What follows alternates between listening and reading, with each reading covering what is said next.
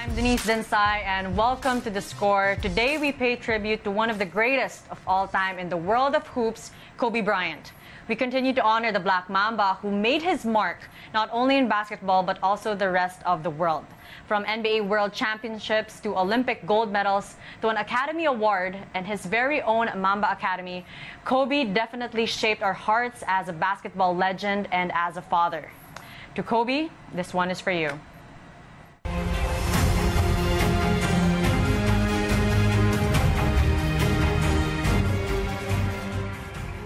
As a basketball-loving country, our nation definitely took pride in Kobe's 6 visits to the Philippines.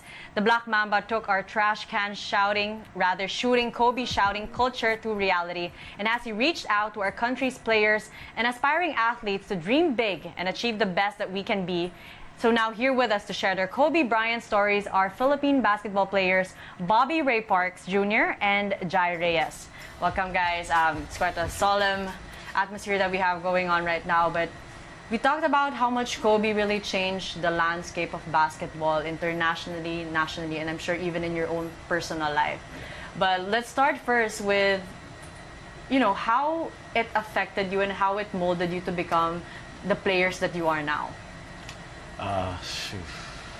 Kobe's Kobe. I mean, at the end of the day, it goes from era to era. So it started with Magic and Larry Bird, then you go from Michael Jordan to a Kobe era to now LeBron. Just being a witness of that, being able to say that I grew up in a Kobe era, it's a beautiful thing because he shaped the game of basketball in so many ways, on and off the court, to how it is today, to the Mamba mentality. Just growing, seeing him being drafted, to him not playing his first couple of years, then suddenly growing and changing and honing the sport like it is his own. So it's a beautiful thing to be part of that. And Jai, I'm sure it also is more personal with you because you were coached by Kobe's dad. Yeah, I was fortunate enough to spend almost every day with Kobe's parents, Miss Pam and Coach Jelly, when I was playing as an import in the ABL in Bangkok. And then after that, we also joined the TBSL, which was the PBA version of the Thailand basketball right now. So just hearing so many personal stories about Kobe and their grandchildren. When I first, my wife woke me up when it happened. And my son's name was Kobe also. So my wife was like, Kobe's dead. So I turned to my son first. I was like, what are you talking about? Then he said, no, it's Kobe Bryant. So it was about 5 a.m. and I couldn't go back to sleep anymore. I immediately remembered Coach Jelly, who's also my friend still in Facebook, and he still talks to me from time to time. So I sent him a message, but of course I understand that they're probably busy, and I can't imagine how they're handling those stuff right now. But I wasn't really a fan of Kobe at first. Probably because I didn't have the tools, the same as Kobe, to do those moves. Ray probably has that. But when I learned about Kobe's attitude and why he was acting like that on the court, pushing his teammates to get better every single time, that's when I really appreciated Kobe. And I know Ray also said that he called himself a Kobe hater, but now... when I was young, because my dad was really the fan of Kobe. I was really so keen on Michael Jordan. I'm like, Michael Jordan's the best, he's the GOAT, he's everything. And then just looking at Kobe through my dad's eyes, being able to understand why my dad idolized Kobe so much is just the way he approached the game, and he puts on a show each and every night. He carries the team on his back, and at times I would say, like, Kobe just shoots the ball every time. But what my dad told me is that he just have that killer mentality in him, that he's out to win each and every night. So it made me appreciate him more and more as I seen the game through his eyes. And for me, the story was, my mother texted me. She's in LA. She texted me at 3 a.m. in the morning. I woke up around 5 also. I was just devastated. I woke up crying. I couldn't even believe it. I thought it was fake news till I just started looking on social media through Twitter, Instagram, and I was just in shock. I was just in awe. And then I just decided to just work out just to try to get my mind off things. And, it was just thinking, like, what would Kobe do in this instance? So, it's devastating, not just to me, but to the whole world. And he touched everybody's lives through the game of basketball and through the life that he lived. So you mentioned a while ago that it was because of your dad that you began to love Kobe. Now, how does it feel, Ray? usually it's something, him passing his love to Kobe for you, that's something like a legacy. And the thing is, as we all know, legacies usually don't die. Yes. And in the moment that it did, how did that feel?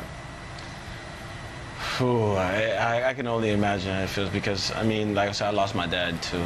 And I can imagine how the family feels for Kobe for just losing him physically there. But for a fact, the lives that he touched and the people that he influenced throughout the game of basketball, whether you met him in person or just seen him through television, I know for a fact he was able to make an impact in your life and to change your perspective on how you view life, whether it may be to basketball or off the court, personal stuff when it comes to him being a father. That's the bittersweet part of what happened. Just, you know, losing Kobe and then losing Gigi along with him, who was the Mamba who was the next reigning Mamba.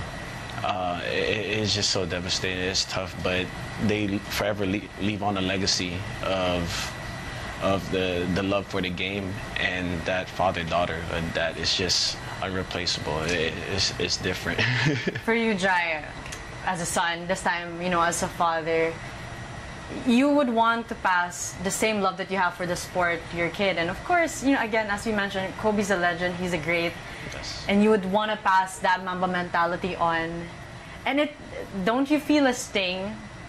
Will there come a point that when you tell that kind of the Mamba mentality, share stories of Kobe, you'd feel a bit of a pang there, a feel of emptiness? Yes. Well, yeah, of course.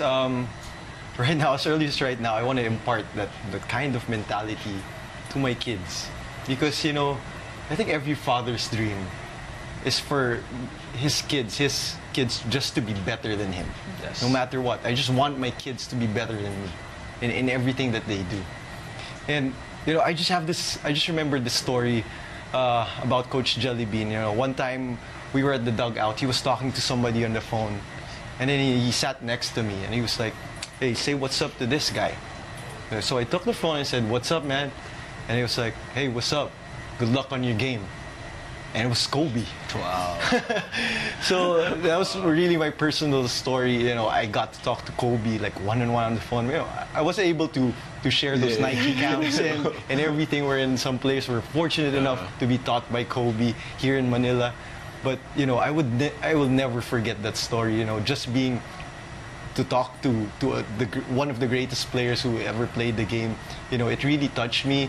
And right now, it just means so much more in how to adapt his mentality, not just to basketball, but in everything that you do in life. Now, in one word, though I'm sure you have a lot, what did Kobe mean to you? What is Kobe to you?